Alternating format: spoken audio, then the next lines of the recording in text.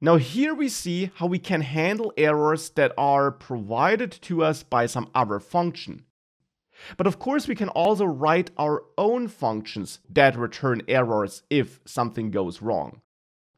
And to show this to you, let's outsource this code here into a custom function, actually including the reader. So let's grab that code here, cut it from main, and add a brand new function which I'll name getUserAge.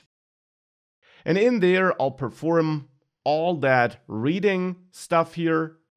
And then ultimately, in the end, I want to return the age. So I want to return an integer here and return user age, this variable. And actually here, this is technically of type int64, which is a bit more specific than just int. So to ensure that everything works, we need to wrap this with the built-in int conversion function, which will, behind the scenes, make sure that the integer we're parsing here is of type int.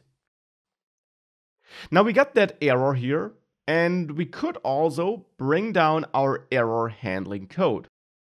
But maybe we want to keep error handling in the main function for some reason.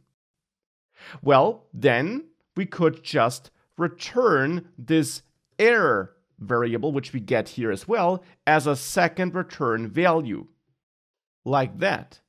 We could, of course, also create our own error variable and set that to nil if everything is fine, and set it to some other value if we want to create our own error message or whatever.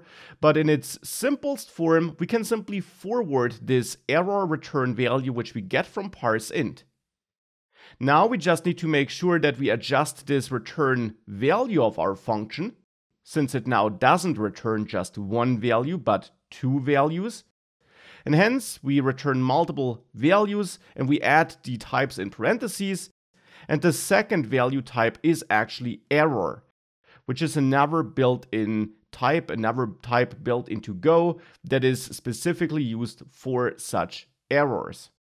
If you need to create your own error, you can always use the errors package for that. And in there you find a new function where you can enter some error message, for example, invalid input, and that will then give you a value of that error type.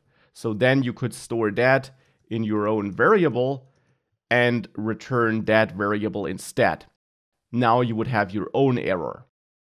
Here I'm just not doing that because I already got such an error here through that error return value from parseInt, but you could easily create your own errors as well if that is what you need to do. And now with that custom function built, which also potentially returns an error, we can call getUserAge here in main. And then we get back the userAge, but also this error here. And hence that's how we should handle the return values of that function then. And we can now still handle our potential error here in the main function.